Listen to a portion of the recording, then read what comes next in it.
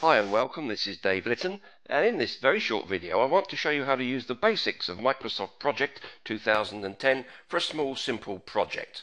So let's make a start. I want to open up the Microsoft Project application itself.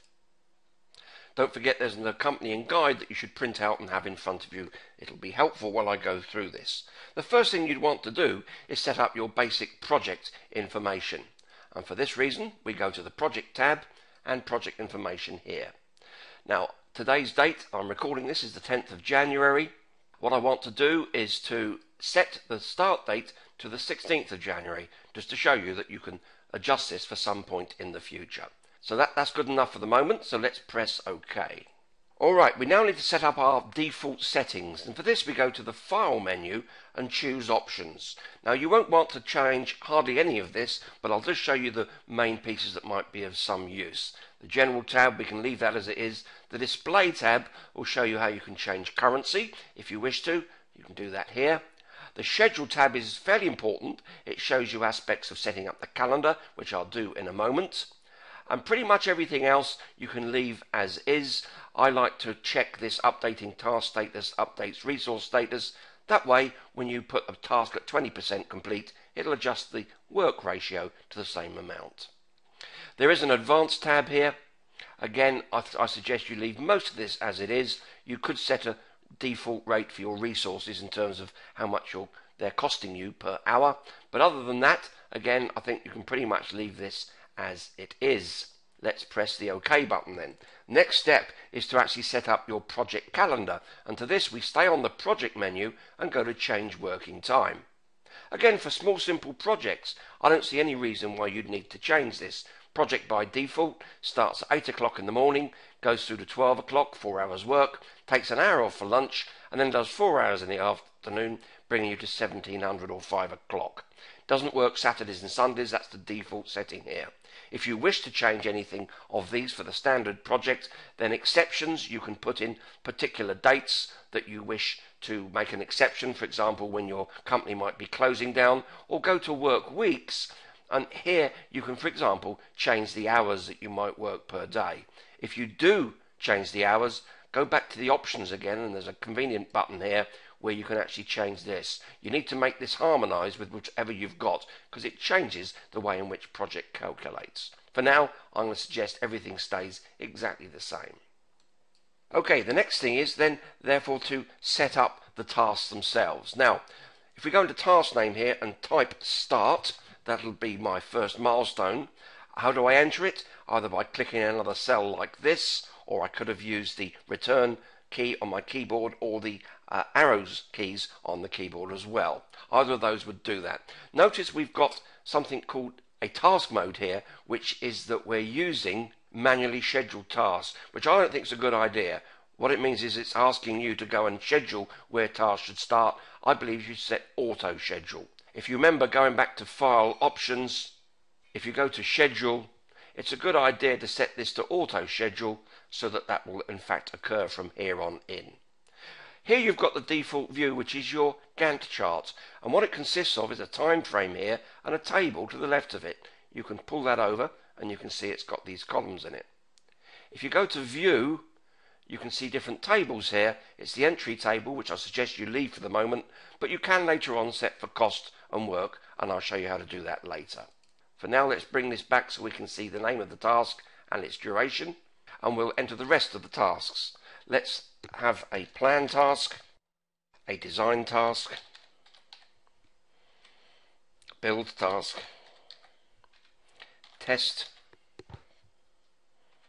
install,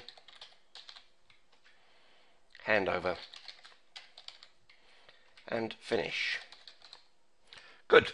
Well, as you can see, they've all lined up exactly on the start date of the project, like soldiers waiting for you to tell them something different. The question marks here show that by default, Project is assuming they are estimated tasks. So I want this to be a milestone task, so let's put that to 0. I'm just going to type in 0. However, you could use the spin controls. We'll have that as 2 days, so I'll just use a spin control to show you how that works. Then we'll have 5, 5, 3, 3, and 1, and we'll set this to a milestone again. Now we could just link these all together by selecting them all like so, go into the task menu and just choosing this link tool here, and they'll dutifully do as you say. Let's unlink them. I'll show you something else. What you could do, however, is you could actually overlay the mouse on the bar itself, so you get a four-pointed cross, click and hold and drag downwards, and that would link them together like so. I'll just undo that. Be careful not to move the task in this direction, because it will set up a constraint. You can find out information on any task by double clicking its name, and you'll see here, if I go to advanced, by moving it out in time, I've set a start no earlier than constraint, which means there's a brick wall here in time, and this task will not go before it, which is a bad thing to do unless of course it's a real constraint. So what I'm going to do here is to double click and put that back to as soon as possible, which is the default setting. So when you link, be careful to go down or up, never left or right, as you might inadvertently drag this. But notice that if you do drag it, you get a little warning sign coming up here. But the next thing I want to show you, as for normal type of projects, you'd want to have summary bars to show exactly the different stages or phases. And the way in which you do that is to select the tasks that you want underneath such a summary task and click the summary button here. You'll see it's inserted a new summary task. We'll call this the definition phase. I'll click underneath this and do the design, build and test, and we'll call that the execution phase. Not of the project manager, I might add. Do the final one here, and we'll call this the acceptance phase. And there, we've done it. Let's now link these together. I'll use the standard method of going from here to here, from here to here, from here to here, from here to here, like so. I'm showing you this because I want you to get used to using this technique. You see the link arrows? If you overlay very carefully the mouse on them and double click, you can actually adjust the way in which they're connected, and you'll be able to change them from different relationships. Let's take between build and test. I'll just double click here and we'll put a lead in, which means we put a negative number in. You'll see exactly what that means because it overlaps by the amount I put in. Let's show you now how you can delete a link. I'll double click again, I'll press delete, and that now unlinks that. Let's again have a linkage between here and there, and this time I'll put -2 days. So I've got these nicely like that. I'll link these together like so, and there we have it. Let's say for the build task that you need to wait until some materials are delivered, and it's an external dependency, and it's the 23rd of January. Let's put it in as, say, the 26th or something like that. So let's put a start no earlier than, just merely to show that in fact you won't have the materials to start building until, let's say, the 26th. Press OK. You can now see a 1-day delay here. You'll see that you'll get a little symbol here, and it says this task has a start no earlier than constraint. Let's now set up the resource pool, and for this we need to go to a view called the resource sheet. Let's now just enter in, much like the same way as we did tasks, the resources. We'll have a Dave, we'll have a Tom, we'll have a Dick, and we'll have a Harry. And just to show you can put non-human resources in, let's have cable. Imagine we need some cables, and we'll set this to materials. The only difference being here, of course, is materials don't have calendars when they're available, not normally anyway, and we'll have a cost per use here showing that a reel of this particular cable, very expensive, is £350. We'll let Microsoft Project know that this is a drum of cable by typing drum in here as the material name. In terms of Dave, Tom, Dick and Harry, we can set in their costs. We'll put Dave as £50 an hour and the rest as 100. Okay, that's our resources done. Let's now go back and look at the Gantt chart view. Let's now assign the resources to the tasks. Let's click the Resource tab and click on the Assign Resources command there, and this will give you an Assign Resources box coming up. Click on, in this case, this task plan, click on Dave and click Assign, and you'll notice that Dave's name appears to the right of that. Comes to Design, let's put Dick and Harry on that, so I simply select those and press assign. Go to build, we'll have Dick and Harry and cable. What I'm going to do now is hold down the control button on my keyboard so I can select non-contiguous resources and assign them. In terms of the cable, we'll have 3 drums like so. Now go on to test, Tom and Harry on that, press assign. Then on install, we'll have Dave, click on Dave, press assign, handover, we'll have everyone on that, apart from cable of course. So that's how easy it is to assign resources. Now this is the entry table. Let's peel this away over here. If we now go to view and choose tables, and we'll use the cost table simply because it has a fixed cost field, and for the build, in addition to the drum of cable, we'll need some other materials, but rather than include those in the resource sheet, we'll merely add it as an expense. Let's have £400 for that as a fixed cost. Now, like any task, I'm just going to double click on this and go to notes and make the note that the £400 is for hotel and travel expenses, just to show you can do it, and it helps remind you what that £400 was for in the plan. The next thing we need to look at, of course, is whether we've got any problems with resources, and clearly there's one here, test, which has got a little red figure showing that this particular task has some resources that have got problems. Right click, you can fix it in the task inspector view, which I won't cover now, or you could actually get Microsoft Project to reschedule the task to a later date when the resource would be able to fix it. However, I'd like to show you the traditional way, since I think it'll be more helpful. I'm going to select on the resource tab, and here you can see you've got the command level resource.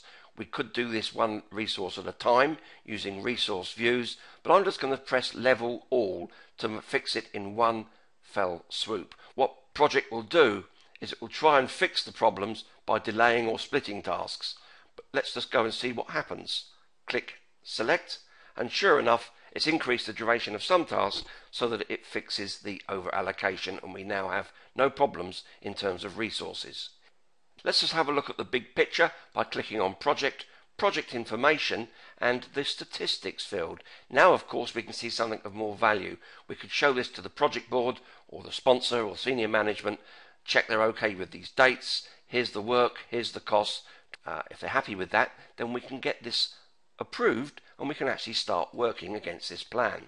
If we click on this, we can set the baseline. It gives us a few options here. I suggest for now you need to set the entire project and click OK. I now suggest going back to the task tab, going and selecting the tracking Gantt. This is similar to the normal Gantt, except it has 2 bars for each task. The lower bar is a grey baseline, which means this is what we originally agreed. There are also other tables you can use. For example, you can use the tracking table, and what this does is it shows you information on actual duration, remaining duration, actual cost, actual work, and so on and so forth. We could quite reasonably use the work table here, and we can use this as an entry screen for actually monitoring and tracking progress. First of all, let's go back to the task tab. Let's imagine that the plan task started and finished exactly on plan. We can use these buttons up here to show that this is now 100% complete. Go into the design task, and if we double click on the task name, we could go to the general tab. Actually started on the 19th of January. Press OK. Microsoft Project reminds us that do you want to move it and remove the link? No. Do you want to move it and keep the link? Yes, I do. Press OK. Now if we just pull this back to see what's gone on here, you can see it shows that we've started a day late, and that impact has caused a day late here, but it hasn't caused any impact to the remaining tasks being shown here. We could actually show that we've actually put in, let's say, 15 hours work. This will automatically show you you're 19% complete. You see, Microsoft Project will do the calculation for you. Let's suppose that we've found we've got some problems coming up ahead, and the project manager has quite rightly shown that it's now going to take longer as we originally planned. Now you can start to see there is a slight delay to the next task, and this will have an impact on moving the end date out by 1 day.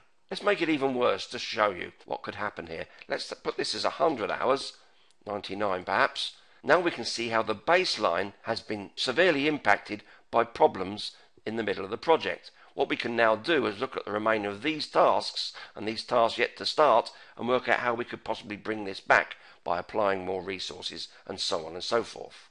Then an important view, here I'm in the Task tab, is to click Details. It will split the screen into two, and in the bottom screen, whichever task you select up here, it will show you who's assigned to it. If we click on the Design task, we can see that Dick and Harry are both on this. Suppose that the actual work hours is different between both of them. Well, if we come down here and right click and click on Work, you'll now better see that we can change actual work and remaining work per person per task. Okay, and just finally, make sure we're on the Project tab up here. Click on the Reports command and you'll see a variety of different reports here. In fact, these are reporting groups. If, for example, I double click on Costs, you'll get various reports here that you could look at, print out and use to communicate with the rest of your team.